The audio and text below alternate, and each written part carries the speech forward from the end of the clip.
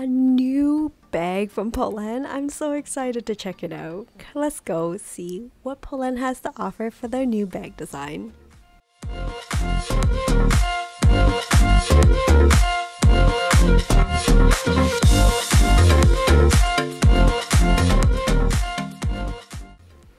Hello everyone, welcome back to another mommy review where I review all things for the love of.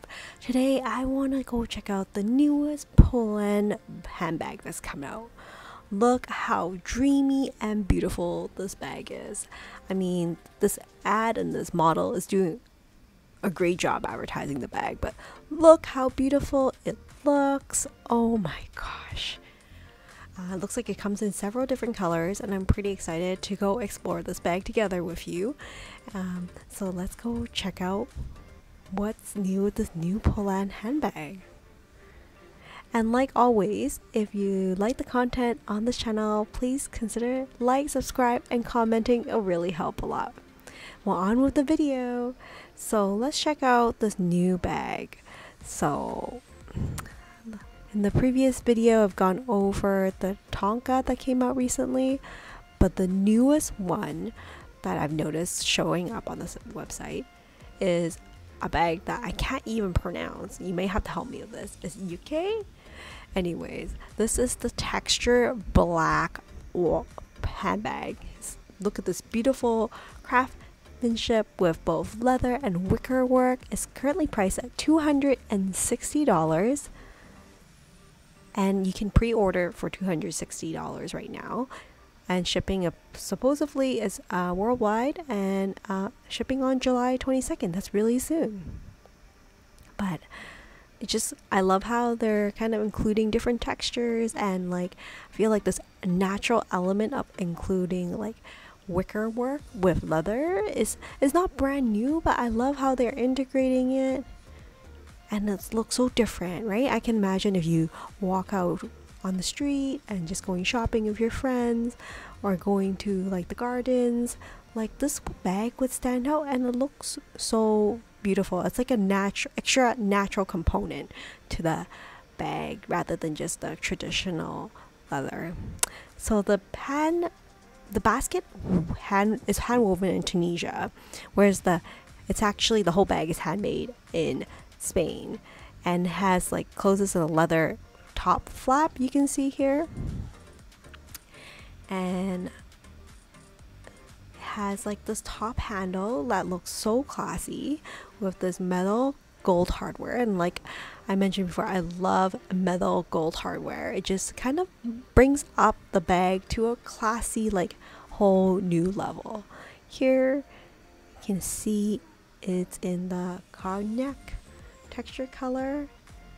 Oh, so beautiful, right? Even this fold here, the leather, like it's intentional but natural, and also like beautiful at the same time. And you can see the model opening the opening on the top. You can put like maybe a water bottle if you want even in there. And this color here, the tan, I think is by far my favorite. I like how it's kind of more neutral tone, matches nicely with the Tunisian made basket. Can put my phone, like I feel like it has like plenty of capacity. I wonder how the wear will be like. I don't think there's feet on the bottom of this bag. At least they have not showcased it so far, but has these 3 different designs as gold plated on stainless steel buckle. But like, yeah, it's like 400 grams, and diameter bag is like 14.5 centimeters. So what do you guys think about this latest Yké bag for $260, using this integration of natural material, both textured leather and also like Tunisian basket hand woven craftsmanship? Would this be on your maybe to buy list coming up, or wish list? Or is there another handbag you guys are watching out on Polene? I would love to know. For me personally, I must say I'm on the fence about it. I'm a little bit worried about the wear related to the bag. given the two components related to it. I want to see more images, pictures, and videos of how the bag opens and the inside of it as well, which unfortunately the website does not offer. Just shows a lot of like beautiful picture of like the model holding it, which is just too bad. If you were considering buy the bag, which color would you consider? Would you like the black color, the tan? I would love to know. I think probably the tan is going to be the most popular one. Would this be a next if bag for Polene? I'm not feeling strongly, but I do think that they are marketing this at the perfect time, around summertime, when everybody's looking for carrying something lighter, maybe handheld, and like I think the basket wicket kind of gives like a summer picnic vibe. Yeah, it does look very refined and ladylike.